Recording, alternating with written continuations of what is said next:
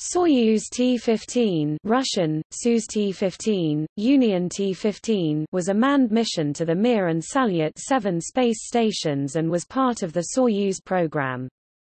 It marked the final flight of the Soyuz T spacecraft, the third-generation Soyuz spacecraft, which had been in service for 7 years from 1979 to 1986. This mission marked the first time that a spacecraft visited, and docked with, 2 space stations in the same mission.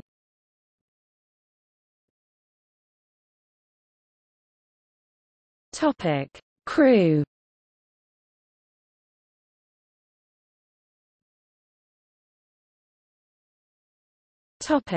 Backup crew.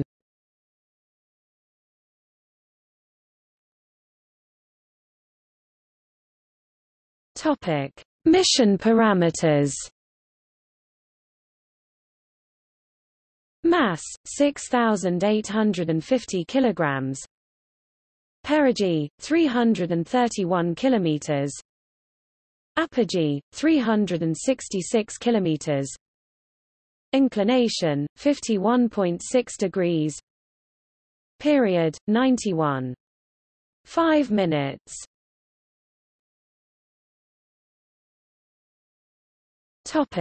Mission highlights.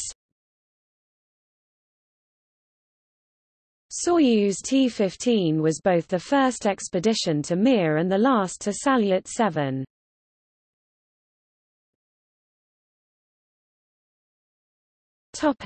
Flight to Mir.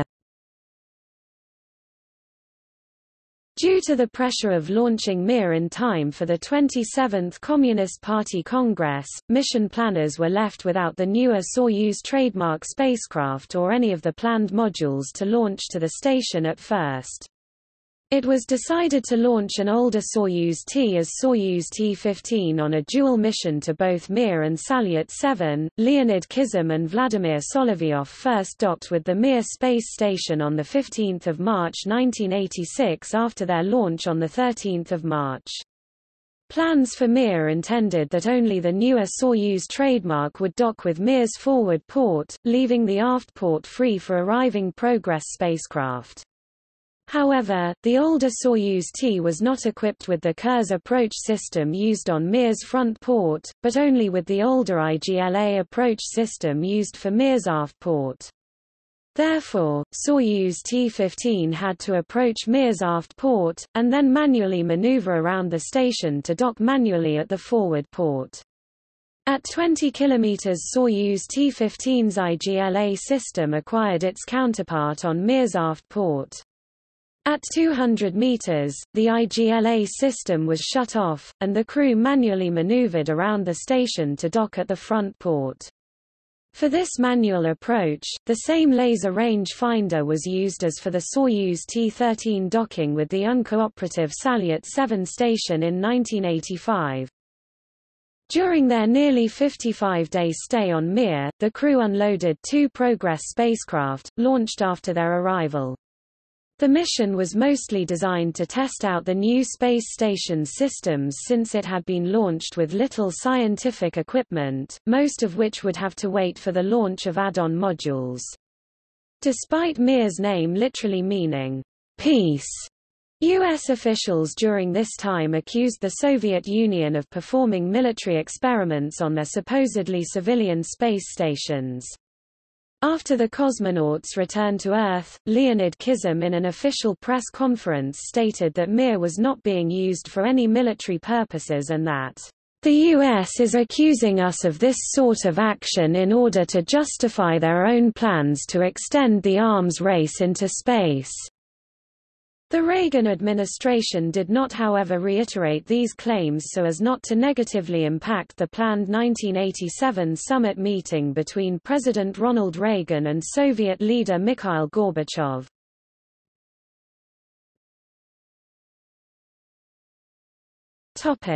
The crew transfers to Salyut 7. In preparation for the trip to Salyut 7, the crew loaded Soyuz T-15 with their personal belongings, plants grown on Mir, and other items. At that time Salyut 7 was still 4,000 km ahead of Mir in a lower orbit in the same inclination. Therefore, on 4 May, Mir was lowered by 13 km in order to expedite the approach to Salyut 7 and conserve Soyuz T-15's limited fuel supply for the transfer. On 5 May 1986, 12 hours 12 minutes and 9 seconds Coordinated Universal Time, they undocked from Mir for their journey to Salyut 7. At this time, the distance between the two space stations had been reduced to 2,500 km due to Mir's maneuver.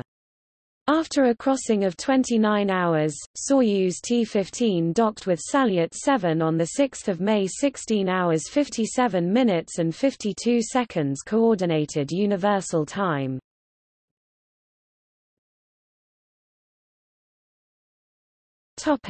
Experiments on Salyut 7.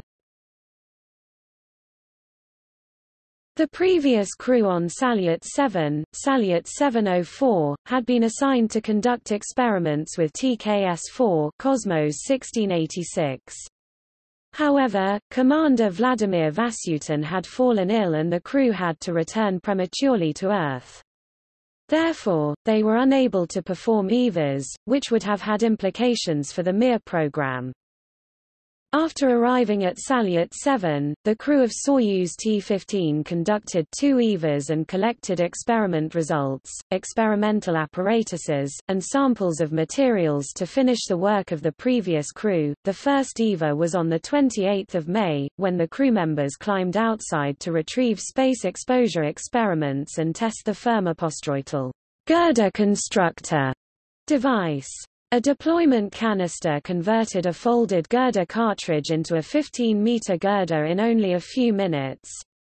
The girder was retracted by reversing the process at the end of the EVA. This first EVA lasted 3 hours and 50 minutes. The second EVA consisted of girder and welding experiments.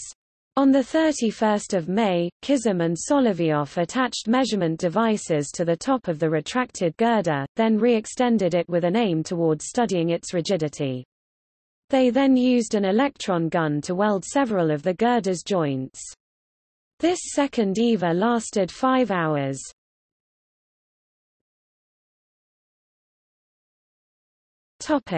Ferry flight back to Mir. The crew removed 20 instruments with a total mass of 350 to 400 kilograms from Salyut 7 before returning to Mir. Mir maneuvered twice again between 24 to 25 June, raising its orbit slightly and moving closer to Salyut 7. On 25 June, Soyuz T-15 undocked from Salyut 7 to begin their 29-hour journey back to Mir, to which they returned on 25 to 26 June. On 3 July, Kizum surpassed Valery Ryuman's record for time spent in space. On 6 July, he became the first human to have spent a full year in space. The crew spent their last 20 days on Mir conducting Earth observations. Meanwhile, between 19 and the 22nd of August, engines on Cosmos 1686 boosted Salyut 7 to a record high mean orbital altitude of 475 km to forestall re-entry. Atmospheric drag took its toll, however, and the station re-entered over South America 55 months later. Pieces of Salyut 7 and Cosmos 1686 were found in Argentina. Soyuz T-15 was the last mission to use the Soyuz T spacecraft, due to its replacement by the Soyuz trademark.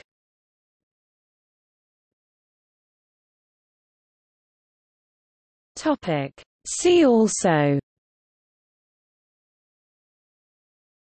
Soyuz T-13, a mission to manually dock to the crippled Salyut 7 space station, which used similar techniques practiced by the Soyuz T-15 crew in their approach to Mir.